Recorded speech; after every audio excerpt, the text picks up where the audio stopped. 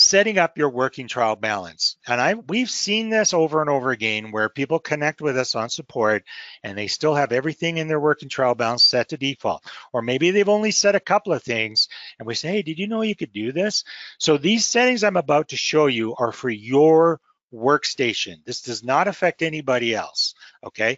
So some of the things that we can do in the trial balance. So what I'm gonna do is I'm going to go back to my CaseWare here, and let me just open up my working trial balance. Okay, this is default. This is ugly, all right? So first of all, we can see that there's a lot of wasted space here. As a matter of fact, you actually don't even see amounts in here right now. We don't see balances. So I'm going to do a few things quickly to optimize my working trial balance to where I want it, so it looks the way I want it. The first thing I'm going to do is I'm going to get on the lines between the columns, hold down my left mouse button, and just drag these columns over a little bit. I'm going to get rid of all this white space. And as I do that, you notice that you're starting to see some amounts over on the right. So that's the first thing we're going to do. And we need to make sure that we don't actually clip information in here. So for example, if I go down just a little bit here on my map number, if I drag this in a little bit too much, then we're clipping that data. Obviously, that's way too much. So just, adjust that to where you don't see a lot of extra space on the right side. The next thing I'm going to do is I'm looking here at this type and it says balance sheet. Well, that's actually using up an awful lot of valuable real estate. So what I'm going to do is click on Tools. I'll go into Options, and under General, I'm going to set this table list field style from descriptions. I could set it to entry codes, and you'll see that balance sheet becomes BS. So it's shorter. Lori's waiting to see if I say, and sometimes it is, but okay, but we can set that down to, we've done this a couple times, and we can set this down to entry codes, all right? So I'm gonna do that, and that's my preference, and I recommend that under table list field style, you set this to entry codes, because what that is just a single character in each column. And you know what, if I don't know what this is, I can just click on it and it tells me it's balance sheet, it tells me that it's debit, it tells me, what is the code on a particular item. So I don't need to waste a lot of real estate on this. So as you see, as I do this, we're starting to see more amounts coming in on the right. That's really the idea behind this. Now, the next thing that I can do is if there's a column that I'm never going to use, for example, this tax code column, for me, I don't need this information on my screen. If you just point to the column heading, right click on that column heading, you can choose hide tax code, export code. So if I do that, we do not see the column. Now, that has not deleted the data from this client. So if somebody else needs to see that, no problem, okay? For example, if we had the budget balances column on, and I don't need to see that, I can right mouse click and hide that column, and it's still in the file, but I'm not looking at it. I don't have to scroll past it. Another one here that we mentioned is the lock column. I don't know how many of you use it, but the idea here is if you actually put a check mark in it, it prevents people from making further changes to that particular account. But a lot of people are not using this column and they just have left it on there. I'm going to right click on that. I'll hide the lock column, so we take that one out as well, okay? Now, one more thing that I'm looking at, and this is why we called it vertigo, because depending on your resolution, you may be scrolling left and right to be able to see information that you'd like to just have on the screen when you first look at it. For example, my Giphy code is far over on the right side here. So what I'm going to do is I'm going to move it over so it's sitting beside the map number column. And the way I do that very quickly is I can right click on the map number column and I can choose reorder columns, okay? So what I'm doing is on the left window, these are the columns that we currently are displaying in the working trial balance. On the right side, these are other columns that we could bring in if we need to, but I'm trying to get rid of stuff, so I'm not going to be doing that today. So here's the Giphy. Now, what I'm going to do is use the up arrow, and it's actually moving the column over to the left. So I'm moving it up until I see that it's sitting beside the map number column. So let me just move this up a little bit. So here we go. One more. So I've got map number and then I have Giphy. That's the way I want it. So I'll click on OK. And you can see that it's moved the map number, the Giphy column, so it's right beside the map number. Awesome. Okay. Now, this white background, let's deal with that. I call this wallpaper. So we can put wallpaper on the working trial balance on, if we went into adjusting journal entries, there's no background on this right now either. So we're going to put some wallpaper on.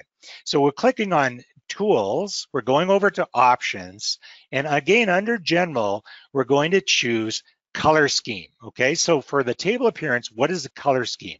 Now, if we click on it, there's quite a few here. Some of them are pretty funky. For example, Spectrum. I was going to say try rainbow. Oh, Spectrum's good too. It's kind of like that, right? Rainbow, yep. Like a box of Fruit Loops. That's a little bit too cheery for me, so I'm going to choose a different one here. So let me just go down, and for me, the one that I like is Ledger Pad because I'm ancient, and this is what paper used to look like. Remember that stuff where we wrote out huge trial balances, we folded it in? Okay, so that's, for me, I like that. And it really groups accounts sort of into 3 or 4, so I can very quickly, my eye, as I'm going across on the row or all the properties of the account, I can see that quite easily. So I think for me, that's quite helpful. Now, another thing in this working trial balance is sorting columns. A lot of times we have this working trial balance sort by account number. So if I clicked on the heading account number, it's sorted by account number. The problem with account number is it's actually the client's account numbers, not ours. So if I look at this, Lori, you've done this before, QuickBooks, where they automatically assign account numbers. Sometimes those account assignments are kind of random. And if we sorted by account number, we could have cash accounts sitting all over the place. Is that right?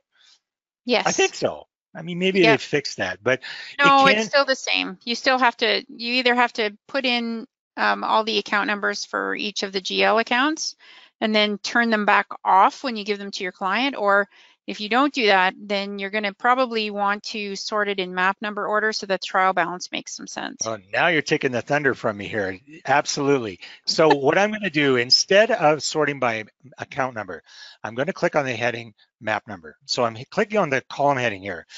This to me is a much better way to sort the accounts once you've assigned your mapping, because what it does is draw all the accounts of similar type together.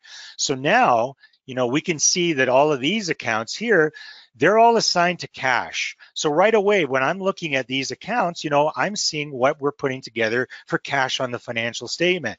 So that is very helpful. And the thing is, the map numbers are the same in every client file. So when you click on map number, you're sorting the accounts the same way for every engagement, which is helpful. Now, if I keep on clicking on this map number heading, you see that we toggle between some different views. You haven't broken anything. It's just that if you had a more complicated mapping structure, you can have subfolders for map numbers, but we keep things nice and simple. The simplified chart of map numbers, we don't really need to do this. So if I just keep clicking on that heading, I will toggle my way through back to what I wanted here, which was by map number. One more thing I'm going to mention on the working trial balance is this fold line. So as I scroll over to the right, notice that the map number is staying on the screen here, but everything to the right of that has disappeared. So the Giphy column is disappearing as I move over to the right. Now you can actually set that fold line anywhere you want, and it's very easy to do. All you do is move to the right side, in this case, the Giphy column, and just right mouse click at that location. Now there is a very faint dotted line here between Giphy and type, but I can notice here at the bottom that my scroll bar is starting after the Giphy column. So now when I scroll to the right, it stays on the screen, okay? So if I wanted to, under the View tab, you see there's an option to enable and disable the fold line. So if I click on that, I have disabled the fold line, and now when I move to the right, nothing is staying fixed on the screen. So if you're going, hey, I don't see that fold line, all you have to do is click on the View tab and click on this little fold with the lock on it, and that will enable the fold line. So now when you're moving to the right, things stay fixed on the left side, okay? So if you've done all that, congratulations. If you haven't done all of that, take a look at making some of those changes to your working trial balance, because it just makes things more efficient, which is good. Did I leave anything out there, Lori? No, I don't think so. I think you covered that really well, actually. That is, wow. It sounds really funny. Those are sort of simple things that you can do to customize your desktop. but I can't tell you the number of times that we connect with people and they've just squeezed up columns and made them smaller in order to scroll past. Yeah. And because this is a workstation setting, once you set it once, then it applies to all your files. So it really does make sense to just set it up once the way that you'd like it, and then you have it for all the files you open. Yeah, I think so.